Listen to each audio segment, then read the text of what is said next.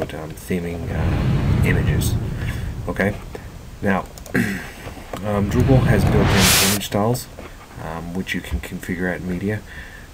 Image styles here, and image styles basically are just ways of cropping, or cropping or whatever, scaling, cropping, image manipulation, basically. So if I wanted to add a style, and I wanted my style to be, called tiny, create new style, and I want it to select an effect. I want to scale and crop, and I want it to be 50 pixels, whatever, by 50. So that's exactly what I want, because that's where my template styles, and this is the actual view. It's going to do that for me automatically. What's that called? Tiny. Okay, so we'll use that later, but that's in configuration, media, image styles, and you can delete them if you want, whatever you want to do. Okay, so we already have these coming out in our node.template content variable, but we don't want that now. So what we're going to do is we're going back up to our structure. We're going to go to our content types. We're going to go to property, and we're going to go manage display. And now we have our property images. And now we're going to make this, like, obviously, again, we could do the little widget and have tiny, right? But what, that's not actually going to do what we want. So we're going to make that hidden, and we're going to save them. And we're going just to check, we're going to go back to our, not our dashboard, we're going to go to our home, that one, and so now the images are gone. So I want to like ultimately create, something like this, where they can click, have a feature image and other little images and stuff like that, and where you can click to enlarge them. And what do they got? A shadow box or a something on there? Oh, and a little advertisement in there too. Wow, okay, that took a while to make. All right,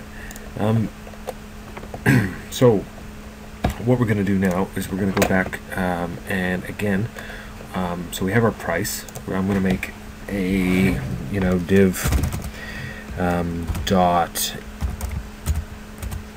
image gal, right? So it's going to give me a class image gal, and then in my class image gal, whatever it is, then you can add with CSS and stuff like that.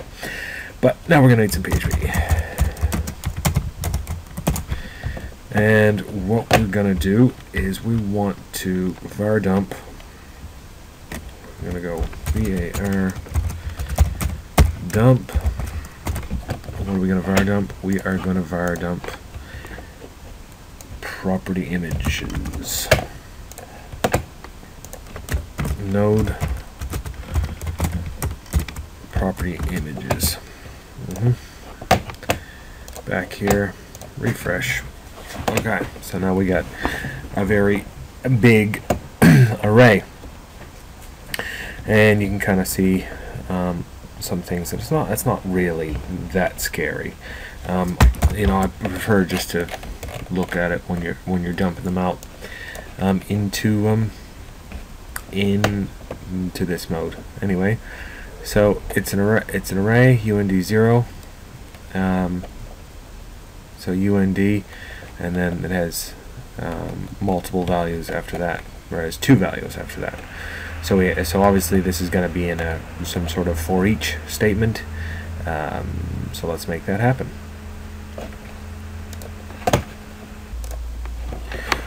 All right, because of Drupal's built-in file system or managed file system, basically it works off in the UND, you can have the file ID, and then you can load the file by ID, but we don't really need to load the file ID because we have the path in the value URI. So if you want to just var dump the node and then you can see the value in the array, or basically what I'm just saying is for each property image as key value, var dump image URL. Yeah. So we'll just hit refresh, right? And then I'm getting these public picture images, and then the names of the file, right? Now there's two ways to display it. One, you can straight up just get the translate the URI into a URL. So I'm just using a bit of a snippet here, which you can find on my blog or find in there. Anyway, print create URL, the file URI. So I'm going to get rid of this var dump, and we're going to hit refresh. And now you can see that that's turned into straight up image URL. That's not very appropriate because that's just the image. That's like the full-on image reference, and I don't want to have just the image reference. So I'm going to leave that there for just an example, and then I'm going to grab another little snippet that is actually going to utilize Drupal's inbuilt theming styles for the to actually render a thumbnail or whatever. Okay, so for this one, it's like print theme image style, and then it gives it an array and the style name. This one is thumbnail, and then the path is that value URI again. Yeah, so I'm gonna save that, and then I'm gonna see what happens. Okay, so now for that particular reason, you could you can change the say this thumbnail. What do we set it as? Tiny, and then we got tiny. But these aren't linking to anything, or there's no JavaScript. There's no, it sure doesn't look like this yet. But it's just the ability to kind of do a for each in there, right? So generally, what we can now do is what we were just working on was starting to work with images in your template. So now, like, you could wrap this around with you can do whatever you want with this. You can make that, like, because we're in Bootstrap, maybe we'll make that into a mini carousel or something like that. But it gives you the base idea of how to theme some images.